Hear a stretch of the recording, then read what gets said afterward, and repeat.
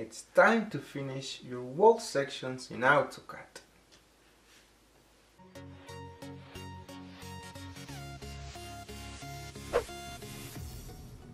Alright, last week we started this video or part 1 on how to draw wall sections in Autocad, sharing of course my tips and tricks. So today let's finish this with this part 2. So I introduced you this useful website called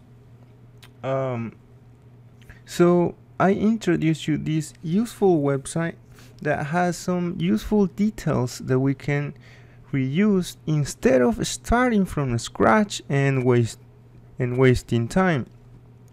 So right now at this point I was looking to find a connection between the storefront and the wall itself so I can reuse it.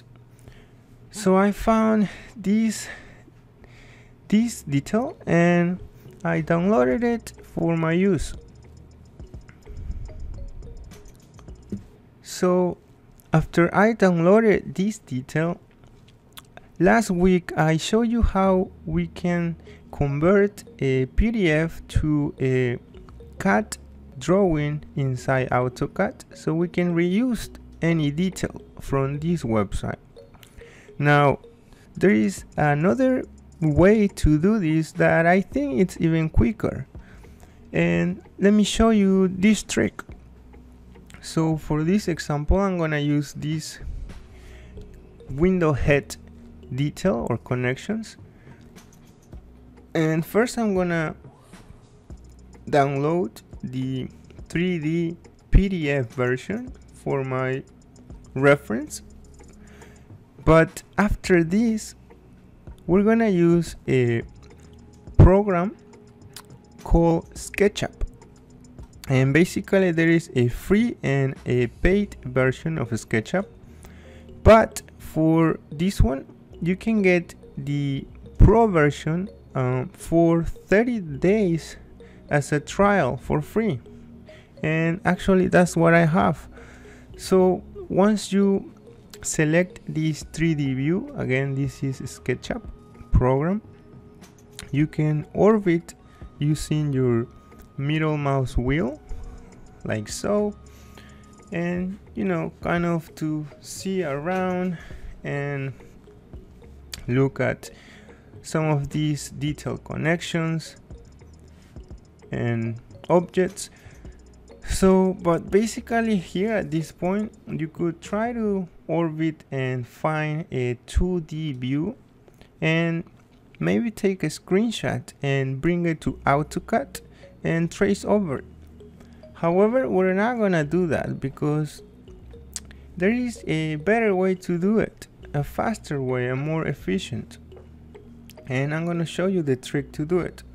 Again, this is a SketchUp, and in order to make the trick work, we're gonna use the pro version of SketchUp or the paid one, but again you can get the free trial for 30 days. Again, here I was trying to show you that we can take a screenshot of this 2D version and trace over in AutoCAD, but I'm gonna cancel that because there is a more efficient way to do it. So the way to do it is download this model. I'm gonna download the 2021 version, and then I'm gonna open it. So since I have the SketchUp Pro version, again the free trial that I got online, you can simply Google it, SketchUp free trial, and here we go. You can see on the top of my SketchUp that I have 8 days left on my trial. Anyway, here it's very simple. You're gonna simply change the view using these icons over here. So the view that I want is this one, and from this, the second step is we need to change the view into a parallel projection, because as you can see right now it's kind of a perspective view, and we don't want that. We want a perfect 2D view. So in order to do that, we're gonna go to camera and go to parallel projection. Once you click that, you will notice that it will look nice and straight into a 2D view. So that's the step 2. Very simple, right? Simply 2 clicks. For the third step, we're gonna click this option, and that's pretty much it. Now, how can we bring this into AutoCAD, right? So in order to do that, let's do the final step, which is go to File and then Export and 2D Graphic. Once we select this option in SketchUp, we're gonna change the options to, we can pick AutoCAD DWG or DXF file, but in this particular case I'm gonna pick DXF. Why? Because usually if you pick regular DWG, when you open it, it will give you a message of this drawing was not made with AutoCAD or something like that. So to avoid that, I'm gonna use this AutoCAD DXF file, and you'll see why. So once I clicked export, I can simply close this or minimize it, and here we are back in AutoCAD.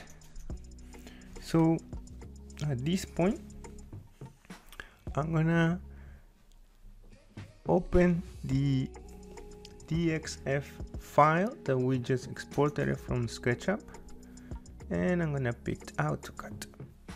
As you can see, there wasn't any message or pop-out or window saying that this drawing wasn't built in AutoCAD. So as you can see, everything is looking awesome and are single lines. So at this point, as you can see, this is in SketchUp, and then back in AutoCAD, it's looking pretty nice. So at this point, what I did is, the first thing that I did is check that, well, I first copied and closed the DXF file, right, with Control C, and pasted into my drawing with holding Control Shift and V, so I could paste it as a block, so I can move it easily to wherever I want. So at this point, the first thing I wanted to check was that the scale was correct. So for this, I moved these objects or detail over here, because in the previous video we scaled this to the correct size, and as you can see, the detail coming from the SketchUp was exactly the same size. So at this point, I didn't need to scale this detail, but I needed to move it to the correct location. So I'm gonna move it from this point over here, from the beginning of the storefront, all the way up around here. This is where the masonry wall and the storefront are connected. So now the next steps that I did was pretty much looking for other detail connections using the same resource as I previously showed you, and simply connect, download using either this second method, using the SketchUp trick, or using the regular PDF and converted it to AutoCAD lines inside Autocad, the one that I show you in the video 1 of how to draw wall sections on last week. Anyway, after I used these two tricks or techniques, here is what I have so far. And basically what I did here is I started using the hatch command to hatch some of these areas and make it more interesting. And the way I did it was using the H shortcut, of course, for the hatch command, and simply picked my pattern. In this case, this is a steel beam, so this is the hatch that we usually use when cutting through steel. And first I placed this hatch on the correct layer because I wanted it to print very light based on my plot styles. So the color 211 or pink was how it printed, very light. And then I used the background to select a background color, in this case this kind of red.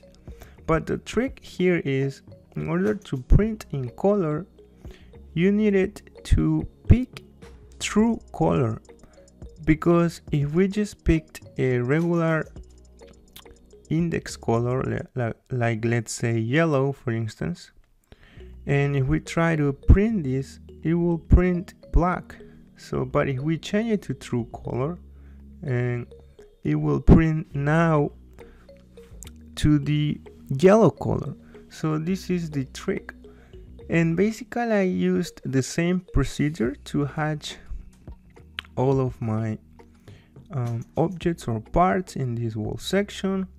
I then added a key plan that was a PDF from my class, and then all I did was get the fade to 50% so it can print lighter, and I add this line over here to show where I'm cutting this section or this wall section.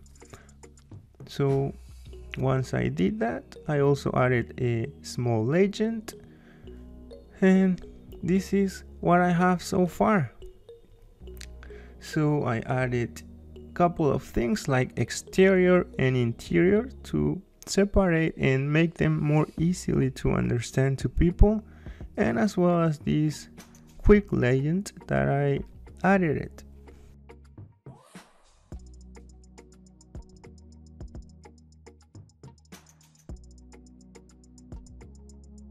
At this point, I could keep changing and tweaking things here and there to improve my wall sections, but I'm gonna stop right here because it's about 2 AM already and I need to go to sleep because I have a class tomorrow to attend.